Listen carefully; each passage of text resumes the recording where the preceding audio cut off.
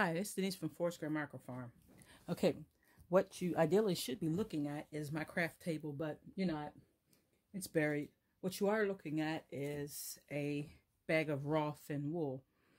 And this particular video is going to be about how long it actually takes to finish a project, and based on the amount of time it takes, how much things cost.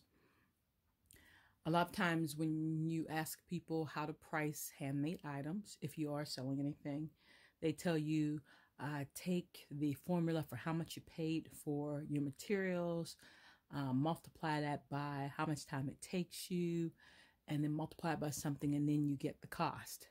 So then you see them asking like $30 for handmade gloves. And I've had people say, well, that's too much. Except that that formula is like the worst formula ever, because sometimes I get wool for free, I get wool for trades, I get wool for almost nothing because I'm working with raw wool, and I work with almost anything. So my costs are not always the same for everybody. And if I was just to do something about cost and materials, that would be really low, and that would drive down the market. So it's not really a good idea. You can't really think about that. And then some people are in different steps where I'm processing the raw wool. Some people are just spinning from roving. It's already processed. Some people are just using regular yarn. And so if you look at the time it takes, it's going to take me longer than it would someone who's using roving or just yarn. So that's not really kind of fair either. And then two, if I did price stuff according to how long it took me through this entire process, like nobody would be able to afford that. So I'm actually going to walk you through the process and the time it takes in order for me to make something. So what I'm going to do is, as I'm prepping the wool, spinning the wool, knitting the pattern and dyeing, wherever I'm doing the finishing, I'm going to time myself so that you have a realistic view about how much time it actually takes. So I'm starting off with the fin. I was going to do mittens, but there's a pattern I really like called 8 Godmothers on Ravelry, and now it's been archived, so you have to get it as a PDF from the web archive. And I've decided I'm going to do that one instead. Now on the pattern it says 250 yards of DK weight, but I've made it several times and I've never used 250 yards. But I'm still going to spin roughly that amount of fiber, because I'll probably wind up making a matching pair of mitts later on. So I'm just going to go ahead and start it. I'm going to process enough fiber for it and keep my time and calculations, and I will update you as I move from step to step.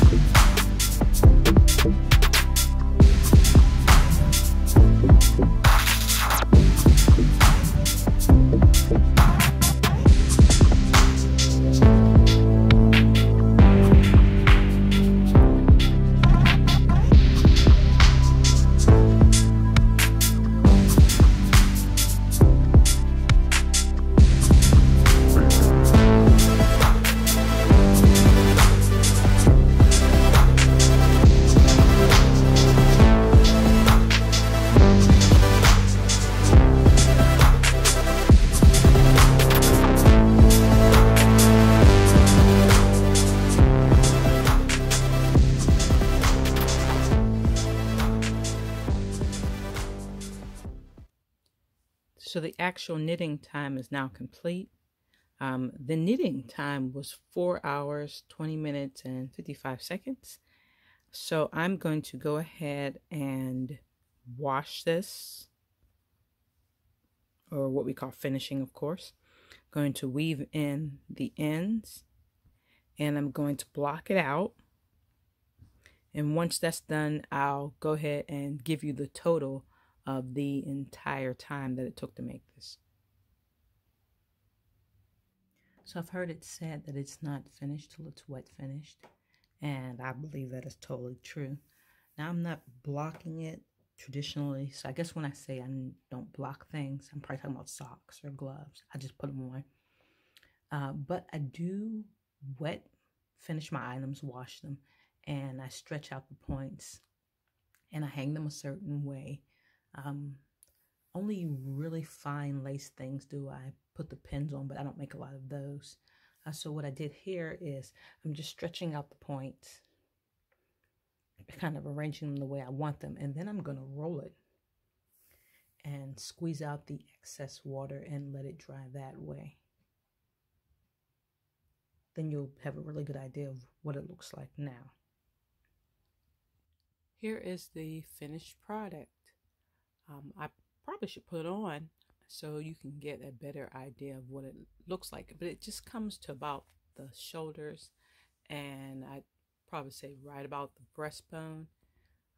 At some point I'll take a picture with somebody on it, but it's just me right now, so can't really do that. Okay, so anyway, here it is finished. And one of the reasons that it's gray and off-white is because I added Angora to it. And that's what's giving it the shading. Otherwise, it would just be the off-white fin color. And that's just to give it a little something extra. And the fin is a long wool halo. And of course, the Angora is going to halo. So it's going to have a pretty nice halo. Okay, so anyway, let's look at the breakdown here. So this is the 8 Godmothers. And in this case, it was a free Ravelry pattern. So I'm not adding the price of the pattern on there. I also didn't add the washing time because I washed this bunch some time ago, even before the weaving video. So I'm not even sure how long it took, but it takes a while to wash depending on what you're doing. And I didn't do any dyeing, and I'm not going to, so I'm not adding that either. That would be a different price bracket as far as time and materials. So I have a breakdown for that too. So at any rate, it took me 1 hour and 35 minutes to card, 35 minutes to blend it, about 2 hours and 3 minutes, 30 seconds to spin, and to knit about 4 hours and 20 minutes. And total was 8 hours, 57 minutes, 5 seconds. And I probably could add on a few minutes or two because there are times when I was knitting and forgot to turn on the stopwatch. So it's a little more than that. But you could see that if I was like sitting down a day for a 9-hour, 10-hour day, maybe, I could probably do one of these a day. But that still is a lot. Okay, so at any rate, if I was to use the minimum wage for Ohio, roughly $8 an hour, and that was just minimum wage, not even treating myself like a crafts person, just treating myself minimum wage. We're talking $72 just for labor. Okay. So we look at materials, and that was about 3 ounces of fiber. And you know, I didn't calculate the yardage. I meant to, but I forgot. And a lot of times I don't do by yardage. I just don't. Because I don't even count the yardage on my skeins. I just spin up what I need and then use it. Okay, now, I usually calculate by weight. It's about 2.5 ounces of fin, and if you're looking at fin being $2 an ounce, this is the going rate, depends on how long it is, sometimes it's more. And Angora at half an ounce, so if it's $10 an ounce, half an ounce is about $5. What I can tell you is that when I was looking at material pricing, it's all about the same. When you look at roving and you break down it per ounce, it's about $2 per ounce. Raw fiber, it can be about $2 per ounce depending on how you're getting it. And what you're doing is you're not really calculating how much you got it for. You're calculating fair market value. So let's say that I got the fin for free, or I got a lot of fin wool raw processed for free. I'm counting in the market value of this item. Okay, so altogether, just using minimum wage, the minimum price of market for materials, I'm already at $81. There's no markup there for anything. And you could already see where the price would be if I charged what it actually took. Honest actually took to make the items. Okay, now, if I was to put this in my Etsy shop, I probably would not sell it for $81. And I'm not even sure I have the audience where I could sell it for $81. So when people ask me, why don't I sell a lot of my handmade? Because what I do is pretty labor intensive. So, all right. Now, so let's say that I did no processing, that I just bought roving. Okay. Because I've had people say that, well, you could bring your prices down if you didn't do all that labor. Yes, I could, but let's see how much. So we just got the spinning time here, and then the knitting time, and I rounded that up to about half an hour. So half of an hour, 0.5. I did the math for that, and it's about $52 just with the labor. Now, like I said, when I did the pricing with the roving, fair market value still works about the same. So I added the same 9.5 there, and you get about $61. So still, I'm asking $60 for a little neck scarf. So depending on the market, that still is quite a bit for a small handmade item. It depends on how you feel. Though I know there's market for that sort of thing if you have it. Okay, so no roving. Just go buy the yarn. Okay, so I'm going to my local yarn shop if I have one, or I'm going to Michael's or Joann's or whatever, and I'm getting the fisherman's wool or something like that. Neither one of those stores carries very much real wool, and I would want real wool. And so probably the price for a skein of real wool at like Joann's or Michael's is probably like somewhere between $7 to $10, maybe more. I'm not really sure. I've never actually bought fisherman's wool. I don't really buy yarn from Joann's or Michael's. And I never really bought anything besides sock yarn from a local yarn store. So I can't even tell you the going prices of buying some type of wool. I've always been a spinner. So I went straight from buying like cheap acrylics to spinning my yarn. So I was never like in between the local yarn store kind of knitter type person. So I'm really not sure. And you know what? I wish I had a Knit Picks catalog in front of me. But at any rate, you can insert that. So I just said about $10, right? And still, like I said, from the $9 here, $10 here to $10, it's still about $10 for materials, especially because this particular pattern doesn't take up that much yarn. From a standard skein, I could make quite a few of these, because this by itself is probably, it's a little less than 2 ounces when it's completely dry. And so I have, out of the 3 or so ounces I spun, I still have enough to make a second one. So I could make several of these. You do the breakdown. So at any rate, but if I'm not doing the breakdown, I'm just kind of doing it that way. So without any roving, just yarn, I would have about $35 just pure labor. And of course, if I was making acrylic, then I would wind up about at this price, you know. So like I said, this breakdown is just no markup. It's just completely just calculating labor. It's barely calculating materials. So if I was to use that formula of time and materials times whatever, you could see how the price of this handmade stuff would be a lot. So when people ask you, is it cheaper to do handmade? No, it's not. Or when they say things like, I could buy that at Walmart. No, you could not, which is why I made it, because I couldn't get what I wanted at Walmart, so I made it. And the time it takes, and well, quality, in my case, the quality of material, since I am using local sourced, chemical free, this is all hand washed, stuff like that. You just can't really get that quality. And I be honest, when I think about the stuff that's made and sold at Walmart, it just kind of boggles my mind that the wages that they're paying those people to make some of that stuff, because even if you're machine knitting, that's still pretty labor intensive to make anything. And then you can get it at Walmart for $20. So if you're getting it like that cheap, you can imagine how much they're actually paying for it, and what that person who is putting it together, making it or whatever, is getting paid. Okay, so I don't want to get political. I'm just saying that. Consider that when you buy items or sell items. Okay, sorry, stopping there.